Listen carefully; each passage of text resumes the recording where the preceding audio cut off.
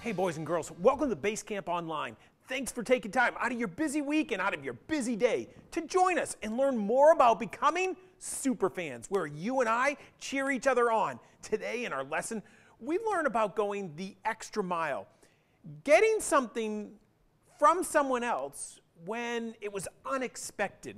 I wonder how often you've gotten something from someone else that was totally unexpected. I know for me, there was a day when I needed a car really bad. My car had been worked on, and we put so much money into it, it just wasn't worth it anymore. I know that you guys out on Basecamp Online probably have some toys where you've worked on it, tried to make it better, and it just didn't work anymore. Well, that's what it was like for my car. So I sat down and I prayed and talked to God, and I said, hey, God, I don't know what to do. Do I go buy a new one? Do I keep putting money into something that's not worth it anymore? Well, I just kind of left it and gave it over to God's hands. A couple days later, even though no one knew anything about the prayer request except for my wife, Elizabeth, my friend, his name was Steve. He came up to me and he said, Steve, just the other day, I was doing my devotions and I was praying. I was talking to God. And I have this car that I don't need anymore, and it's a really nice car. I didn't want to sell it, and I didn't need to keep it. And God laid it on my heart to ask you if this is something you and your family could use. Now, that was totally unexpected. I couldn't believe what my ears were hearing. An answer to my prayer that no one knew anything about except my wife Elizabeth and God. I received a gift of kindness. All month long, you and I are talking about kindness. My friend Steve showed me kindness through the gift that he gave me that I had no idea that anyone would even know. Today we watch someone from the Bible share with you and I about how we can receive an unexpected gift, about going the extra mile. Right behind me right here is a boxing ring. In the boxing ring, the boxer needs to give his very best. He needs to keep on going, and at some points, he has to go the extra mile, giving more and more, giving his best, even when he feels like giving up. I can imagine some days in your life, you've been needing to give more and more, going further and further, giving the extra mile to maybe people in your house, maybe people at your school, or maybe to that math homework, that science homework, where you've needed some cheering on. Today, sit back, relax, get ready, stand up, shout, get ready to have a great time, because we're going to sing and we're going to praise God as we learn more and more about kindness and going the extra mile, giving when it's unexpected. You ready to kick it off? I am too. See you in just a second.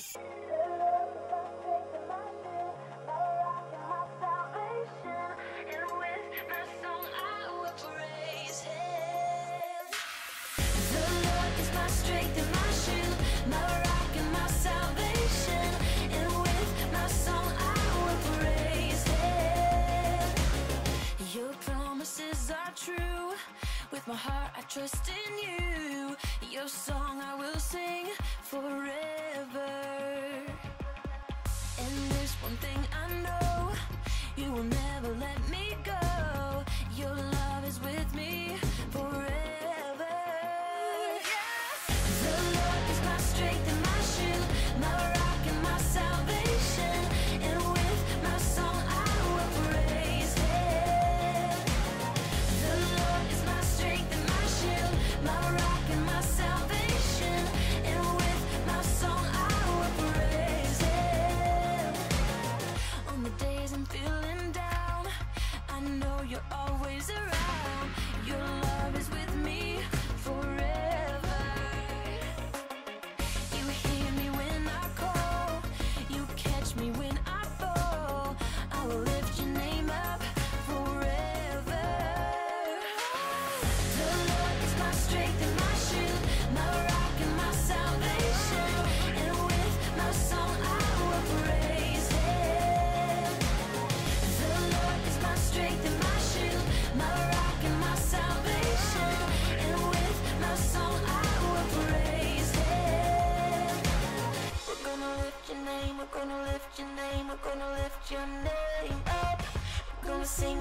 praise. We're gonna sing your praise. We're gonna sing your praises. Your promises are true. Your promises are true. Your promises are true. And I will trust in you. I will trust in you. I will trust in you. The Lord is my strength and my shield, my rock and my salvation.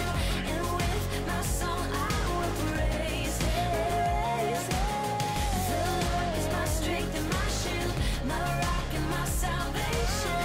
And with my song I will praise Him.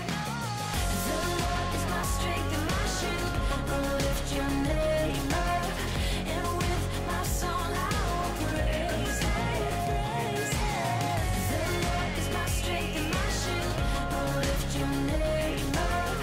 And with my song I will praise in you. We're going to welcome Haley to tell us about our Bible lesson and introduce us to more of how you and I can give kindness, going the extra mile to everyone around. We'll catch you at the end of today's lesson.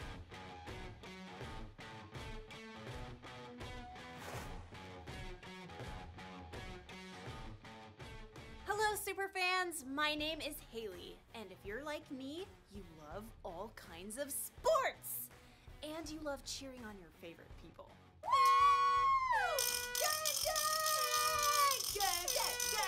And you do this because you really love kindness.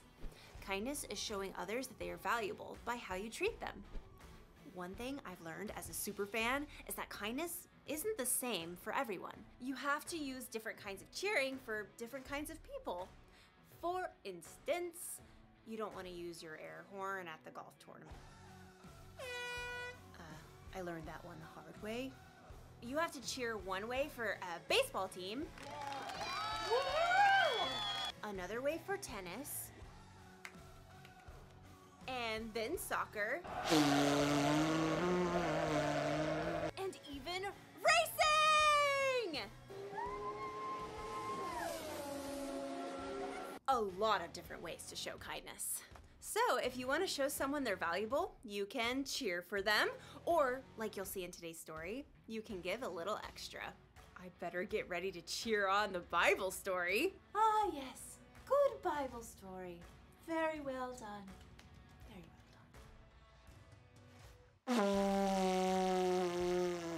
well done. The Bible. It's 66 books of history, stories, letters, and poetry that fit together to form God's one big story. The epic adventure of how He created us and loves us so much that He made a way to rescue us. As we travel through the Bible, from Genesis to Revelation, we discover people who met God and found their lives changed forever. Now, for an amazing story. Inspired by the book of Matthew, chapter 5, verse 41. Jesus was rocking the world. Everywhere he traveled, he told about the good news of God's kingdom. He called people to turn away from the wrong things they had done, and he healed sick people. Great crowds began to follow Jesus. So one day, he went up on a mountainside and sat down to share with them how God wants us to live. Blessed are those who are humble. They will be given the earth. God created us. He knows that we were designed to find joy and be at peace when we follow his ways, when we see and treat others the way God does. So, right in the middle of what's often called the Sermon on the Mount, Jesus said this. Suppose someone forces you to go 1 mile. Go 2 miles with them. Okay, what? To our ears, this probably sounds like a word problem, or maybe like our PE teacher telling us to go run laps. But the people listening to Jesus knew exactly what he meant. They all lived under the rule of the Caesar in Rome. The Romans had conquered many, many territories. Judea had become a little backwater province of the Roman Empire, and Roman soldiers were sent to keep order. Jesus and all the people he taught lived under Roman rule, and they had to obey the law of Rome, including this one. I decree that any Roman soldier may force a Jew to carry his pack for precisely 1 mile. If you're thinking, what's the big deal? Think again. Being a Roman soldier was not for wimps. Sometimes the packs they carried weighed as much as 100 pounds. It took real grit and stamina to march for miles carrying that much gear. So it wasn't unusual for a soldier to call on some random person along the road to haul their pack for 1 mile, or about 1,000 steps. And if that person says no, well, it was considered an act of rebellion against the empire. Now, imagine you're an everyday, ordinary, average Joe, or Joseph. You're hiking along the road, maybe you're on your way to Jerusalem, when you look up, and in the distance, you see a Roman soldier heading your way. I don't know about you, but I think I'd turn right around and head back the other way. Or get off the road and head into a grove of olive trees. Or maybe just avoid eye contact at all costs. But maybe none of that works. The soldier stops, calls you out, and you have no choice but to look up. The soldier orders you to take his heavy pack and haul it along for a whole mile. You can't fight the Empire. So, you pick up the pack. And it's forward march. You're probably counting your steps the whole way. 58, 59, just waiting until you can drop that pack. 681, 682, holding out until you can get away from this soldier that sees you as scum.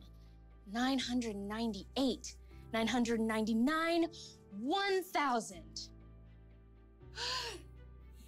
That's it. You're free. Roman law says that soldier can't make you go more than 1 mile. So you can toss that pack like it's hot and run on home. Except, Jesus says something else. Suppose someone forces you to go 1 mile. Go 2 miles with them. You had to carry that pack the first mile. You didn't have a choice. But now you get to choose. And if you choose to take that pack another mile, it says a lot. It says, I matter. I'm valuable just like you, and I can make my own choices. But it also says you matter. This is a really heavy load you have to carry. And I'm gonna help you not because I have to, but because I choose to. Go the extra mile doesn't just mean go big or go home. Going the extra mile means that you make a choice to help someone, to be kind. You choose an action that says, I'm doing this for you because I want to, not because I have to. And I'm doing this because you are made in the image of God. And that makes you valuable to Him and to me. So, you may not live in an empire, but you can still go the extra mile. Jesus' disciple Matthew wrote down one of Jesus' most famous sermons, sometimes called the Sermon on the Mount. Jesus taught so many things about kindness, like... Let your light shine so others can see it! Woo! Do not judge other people. Love your enemies! And Jesus also said this, suppose someone forces you to go 1 mile, go 2 miles with them. That's where we get the phrase, go the extra mile. Nowadays, people probably aren't forcing you to go a mile, but the idea of what Jesus was saying still works. Going the extra mile means being kinder than you have to be. It means making your bed like you're told and cleaning the rest of your room even if you aren't told. Sometimes it means doing something you know you should before you're told and with a good attitude, but you don't do it for the applause. You go the extra mile because when you follow Jesus, you should be pointing people to Him. People can see how much Jesus loves them through the kindness that you show. So here's the one thing to remember today. Be kinder than you have to be. Show people kindness even when they may not earn it. Give them a little extra kindness they don't see coming. You can be their super fan.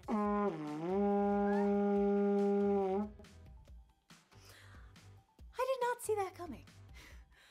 Goodbye, everybody. Woo! Welcome back, Basecamp Online. Thanks for sticking with us the whole way through. I can imagine that when you heard about Matthew chapter 5, verse 41, going the extra mile, giving when someone didn't expect it, when you've got to keep on going, when it's so hard, you have to go one more step. That seems sometimes like it's impossible.